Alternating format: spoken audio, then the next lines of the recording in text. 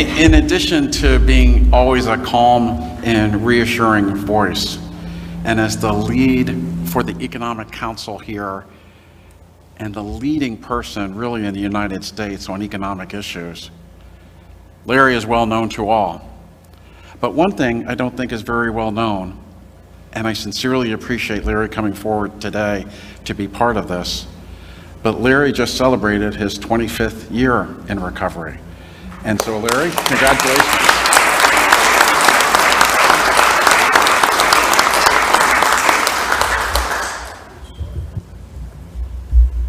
Okay, thank you.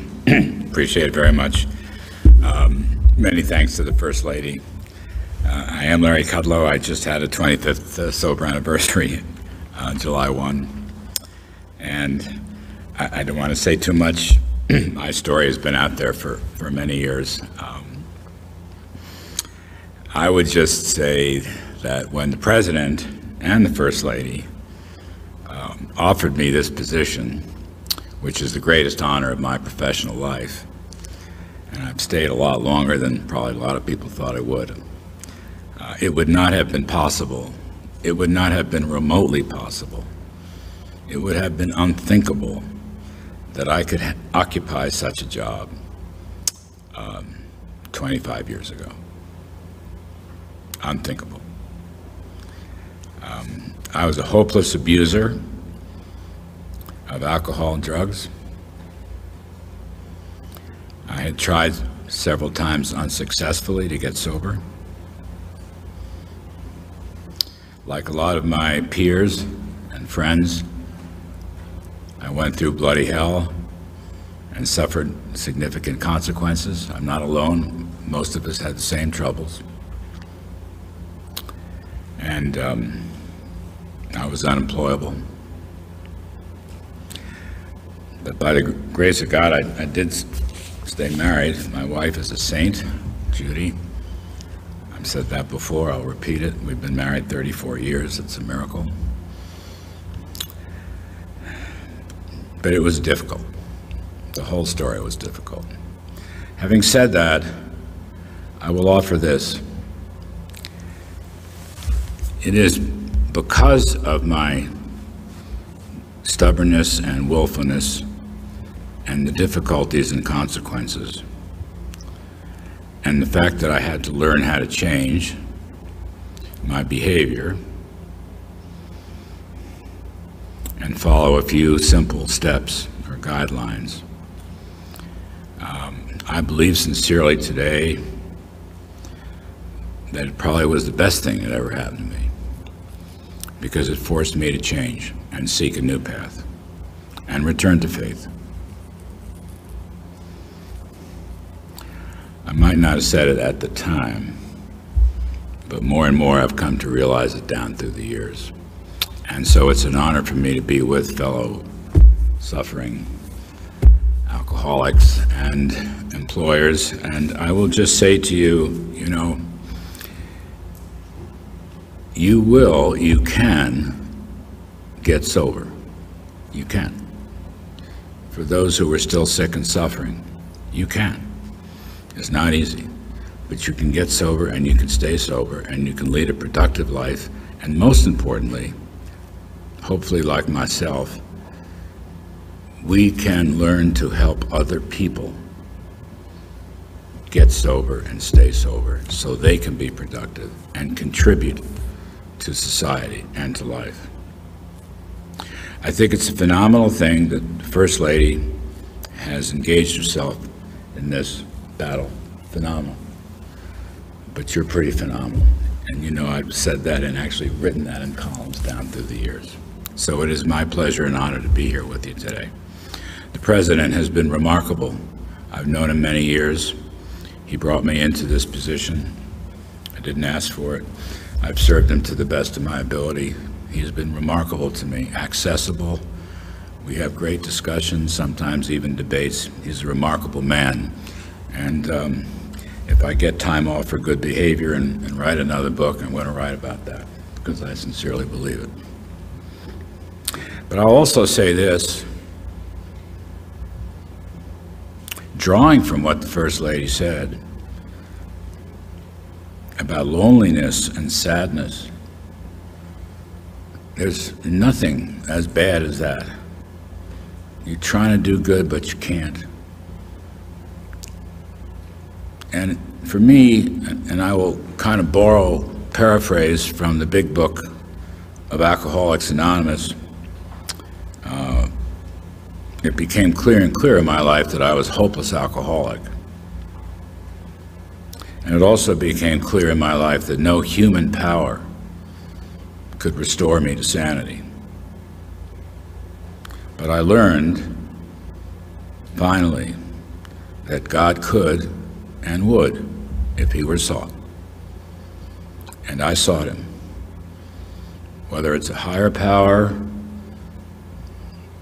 or some religious power, the fact is I had to acknowledge my problems, my frailties, my powerlessness over drugs and alcohol, and just start over with the help of others. And to this day, and I mean this truly, to this day, in my personal life, I don't make a single significant decision alone, because I have a track record of making bad ones. Instead, I go to my friends, my sober friends, and my wife to get advice and suggestions, and then I follow them. And that's worked for me. It may or may not work for you. I just put it out there. But it's worked for me. Left to my own devices, it was ugly. But leaning and following the advice of others and their sober wisdom has worked for me. And I'm here, helping out with our team. And you too can do exactly the same thing. I don't care what you do for a living. Doesn't matter. This is a disease that has remarkable equality. No matter who you are, you can get it. And I got it. There isn't a day that goes by that I don't think about my alcoholism. There isn't a day that goes by that I don't read my daily meditation and prayer in the morning. There isn't a day that goes by that I don't call or text one of my AA buddies. And there isn't a day that goes by that I don't say the Serenity Prayer. Not a day, for 25 years. Why? Because I have to. That's all. I need to be reminded of the main issue, which is my sobriety. I may have good forecasts or bad forecasts. I may give the president good advice or less good advice, but the one thing I do, without exception, is go through my meditations and the Serenity Prayer. And oftentimes, if things get a little intense around here, just occasionally, I will say the Serenity Prayer again. It works. It works if you work it. I hope you know that familiar phrase. God bless all of you. I'm blessed. I'm lucky, but I'm blessed that I discovered God, that I discovered a higher power, that I discovered 12-step programs, and that I'm able to help out my fellow alcoholics, my fellow countrymen, to give service. It really is the pinnacle of my life. I'm an old guy that came late, but it's been great. Honestly, it's been great. My worst day, my worst day, president can be yelling at me or something goes wrong, it doesn't matter, whatever. My worst day now is better than any day I had before I got sober. And I mean that sincerely. So you can do it.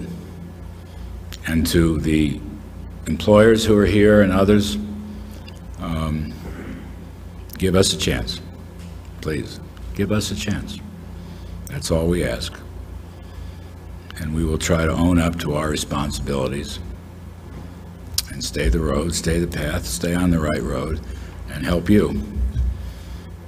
I think recovering alcoholics make great employees, myself.